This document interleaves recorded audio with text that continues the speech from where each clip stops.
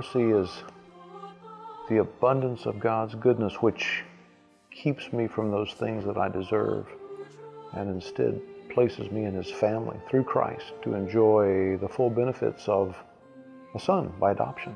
It is a loving thing that God has done, even though sometimes we feel like there are things that happen in our lives that are hard. It's still all loving, and it is merciful that God is even involved in our lives in the first place. That aspect of the gospel is something that has to show up in our day-to-day lives if we can't go through the week without reminders. Without God's mercy, there's no way that we can get through each day.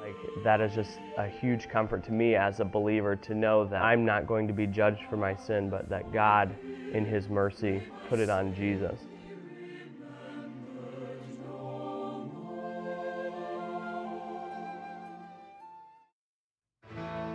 The thing that we're reminded of in Scripture is that music, one of its intended purposes is to strengthen our knowledge of who God is.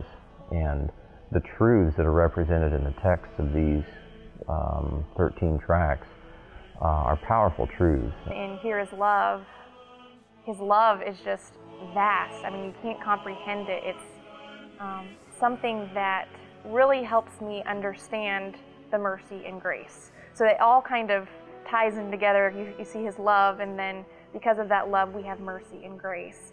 The message will come through above and beyond all the technique and all of the proper singing and the right note playing, that the message of the gospel, reaching people with the hope of the gospel and encouraging them that God is a God of love and a God of mercy.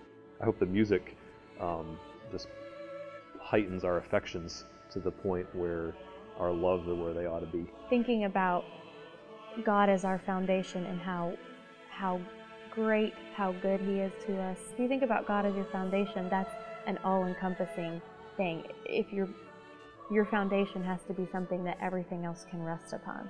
My hope for this is that they will recount God's greatness and His goodness and His mighty acts to the children of men.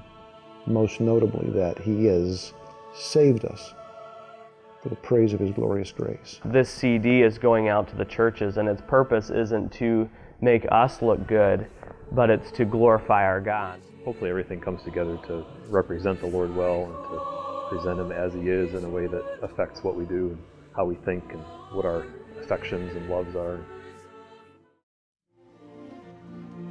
The last track on the CD is There Is a Fountain, which is actually a reworked piano arrangement, but it really needed to be in a chorus and orchestra version, not just piano.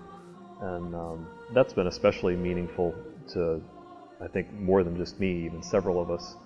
That's one of those old hymns that everybody's used to hearing, and so when you think about the piece, you just, you hear it how maybe you've sung it in church choir or how you've sung it at church, but this is beautiful. It's still the tune you'll recognize, but the setting of it is fantastic. There is the feeling of the fountain flowing in the orchestration. Dr. Forrest has done a great job of making us feel that flowing, cleansing tide. And the harmonic language is fresh, but it is perfectly appropriate. And the voices are giving parts to sing that are very satisfying and magnify the meanings and the joys that we have in the text.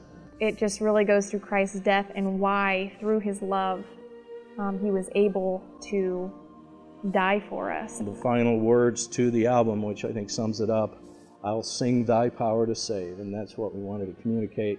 And I think that this does a great job. It's a tremendous blessing when I listen to it now, even though I know all the details that went into making it.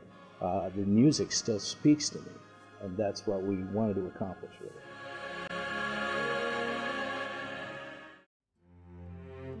Part of the fun of recording this has been working with Dan Forrest and Warren Cook.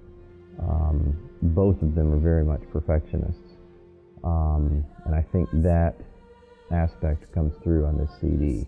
I like the variety. I like the challenge of the different stylings that keeps the message coming forward, but it's fresh and it's vital and it's alive. And there have been a lot of times where we just sit back and you can't help but have a theological worship moment, even though you're in the midst of all the busyness.